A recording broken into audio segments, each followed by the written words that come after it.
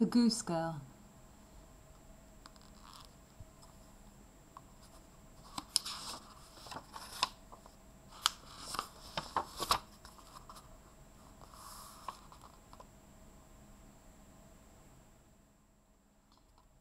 Once upon a time, there was a beautiful princess. She lived with her mother, the queen, in a castle on a hill. Her father, the king, died when the princess was a baby. When she grew up, she was going to marry a prince who lived in a faraway country.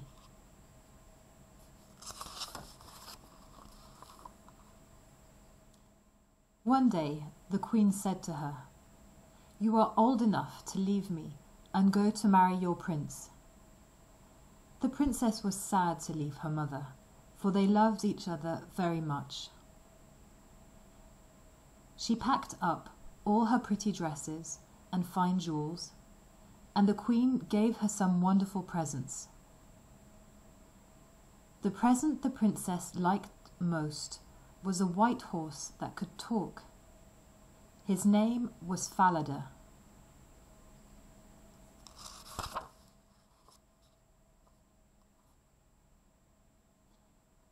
When the time came to say goodbye, the queen cut off a lock of her hair. She gave it to the princess, saying, "Take this, my dear daughter. It's a charm to keep you safe."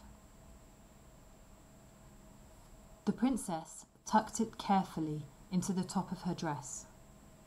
The queen gave her one last present.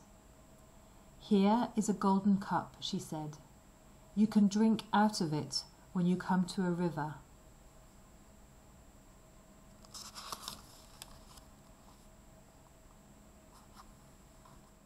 Then the princess set off with her maid on their long journey. As they rode along over hills and through woods, the princess began to feel thirsty. "Oh, my maid," she said, "please take my golden cup and fetch me some water from the river."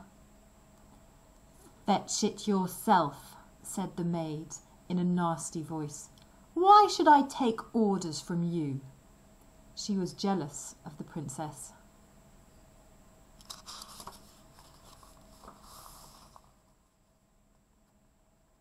The princess did not want to make a fuss, so she knelt down on the river bank to reach the water. But the lock of hair fell out of her dress and floated away down the river. "Alas," said the princess, "I have lost the charm my mother gave me."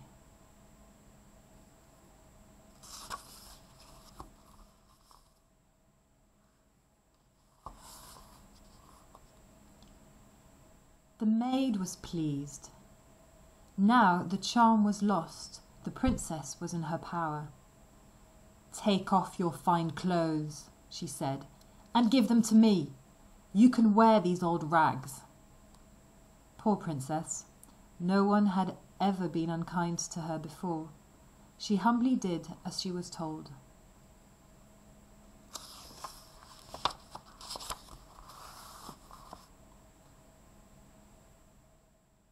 Now the maid rode on Falada, wearing the princess's dress. The princess rode on the maid's horse in rags and tatters. At last they reached the prince's palace. "If you tell a living person who you really are," said the wicked maid, "I will kill you. You must promise to tell nobody by the sky above." The princess was so frightened that she promised.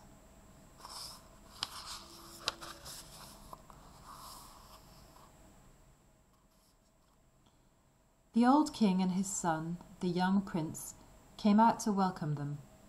They both thought the maid was the princess because of her fine clothes.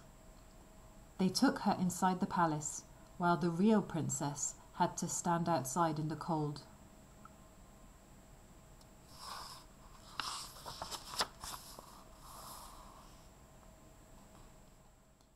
The king looked out of the window and saw her. "Who is that lovely girl in rags and tatters?" he asked the maid. "Just a poor beggar I met on the way. Could you give her some work to do?" asked the maid. "She can help Curdken to look after the geese," said the old king, who was sorry for her.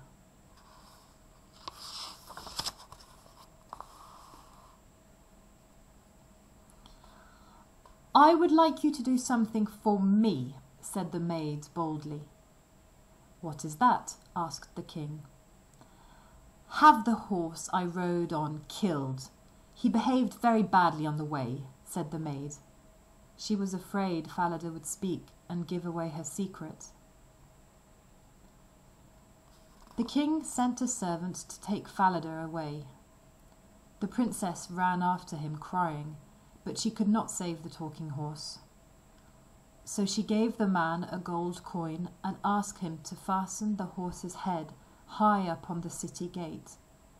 Then she would be able to see her old friend each time she took the geese out into the fields.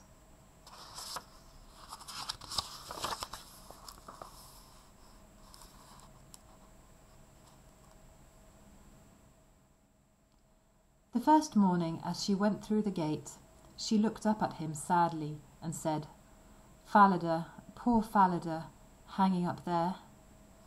The magic horse answered her, "Princess, poor princess, passing down there. Alas, alas, if your mother knew, how sad her heart would be for you."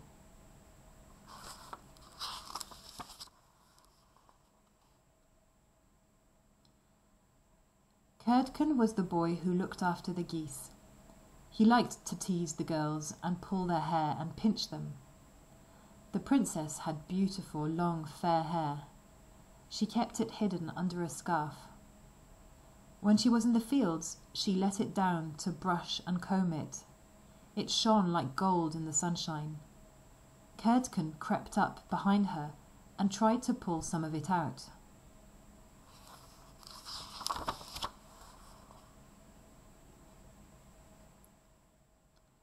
So the princess began to sing a little song. "Blow, breezes, blow, make Curdken's hat go. Let him chase it all day, blow it far, far away."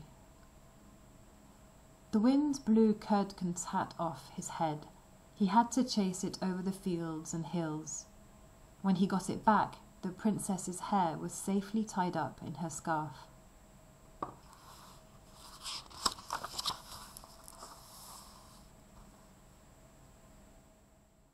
This happened again the next day.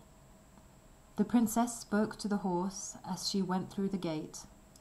"Falada, poor Falada, hanging up there." The horse answered, "Princess, poor princess, passing down there.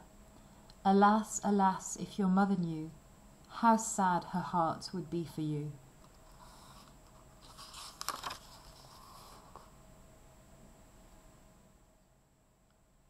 When they were out in the fields with the geese, the princess shook out her golden hair and sang her little song. "Blow, breezes, blow, make Curdken's hat go. Let him chase it all day, blow it far, far away." Curdken's hat blew away again. He ran after it, and when he got back, the princess's hair was tied up again.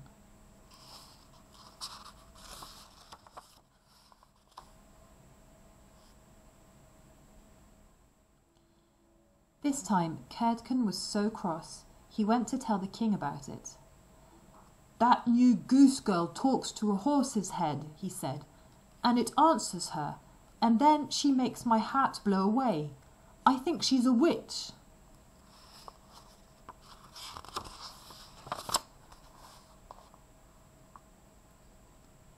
On the third day, the king decided to follow them to see what happened. He heard the goose girl say to the horse, "Falada, poor Falada, hanging up there." He heard the horse answer, "Princess, poor princess, passing down there. Alas, alas, if your mother knew, how sad her heart would be for you."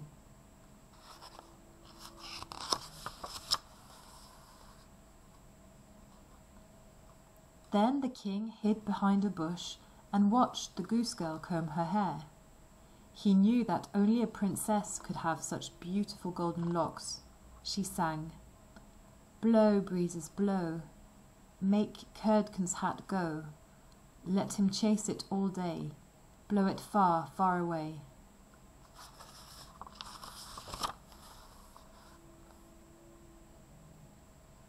When Curdken ran after his hat, the king came out from behind the bush.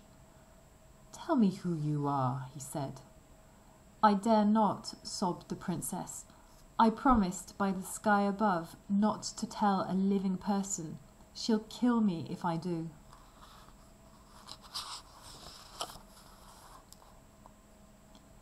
The king followed her home to a poor cottage. In it, there was a big iron stove for burning wood. "If you won't tell me," he said, "whisper it to the old stove. That is not a living person." The poor princess was crying. She longed to tell her sorrows to somebody, but a princess never breaks a promise. So she crept up to the old stove.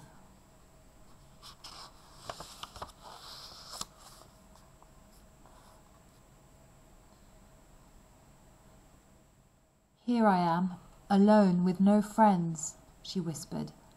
"I am a princess, and my maid has taken my place with the prince.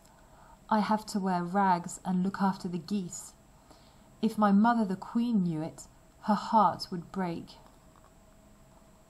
Now the old king was standing just outside the cottage.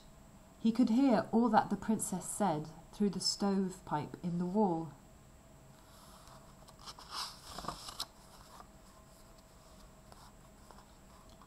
That night he gave a great feast at the palace. Everybody was invited. The false princess sat with the young prince at one end of the long table. The king and the real princess sat at the other end. She wore a gold and silver dress and looked lovely. Everybody wondered who she was. Nobody, not even the maid, guessed that she was the goose girl.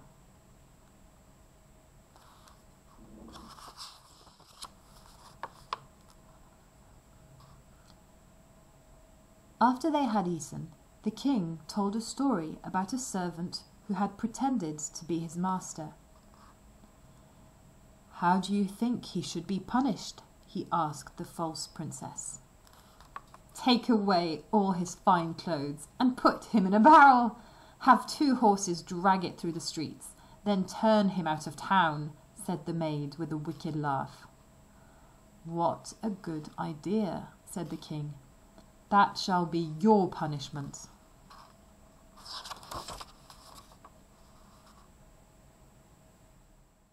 So the false princess was turned out of the town, and she was never heard of again.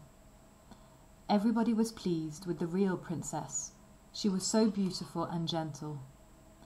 The young prince was married with his true bride, and they ruled their kingdom together in peace and happiness.